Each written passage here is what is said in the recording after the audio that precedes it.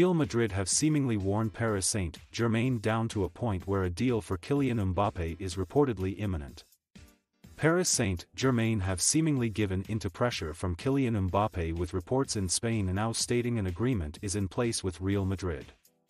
Georginio Wijnaldum, Sergio Ramos and Gianluigi Donnarumma all joined for nothing, while Achraf Hakimi and Danilai Pereira arrived for fees. The biggest addition though was that of Lionel Messi, with PSG pulling off the transfer coup of the decade. Adding Messi to an already frightening attacking lineup consisting of Mbappe and Neymar would have sent defensive units all over Europe crazy. But it now looks as though Mbappe has no plans to play alongside Messi in Paris. The Argentine superstar is set to make his debut for PSG on Sunday against Reims, but Mbappe may no longer be a part of their squad. Real have been moving forward with their interest in signing Mbappe this week after seeing a bid worth £137 million initially rejected.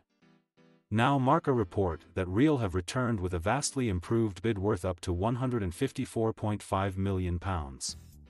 And it is claimed that their latest offer will be accepted by PSG if it becomes clear Mbappe still wants to leave.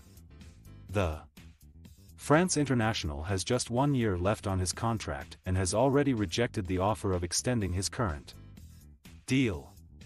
The Spanish report even adds that an announcement of Mbappe leaving PSG could come on Friday. It appears as though Real want a deal finalized before Mbappe joins up with the French national side next week. Nasser Al-Khelaifi spoke about Mbappe's future after the draw for the Champions League group stages. The club's stance is clear, nothing has changed, he said. Everything is still the same, we will not change our stance or repeat it.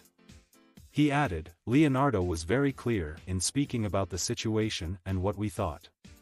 We are still thinking the same and that won't change.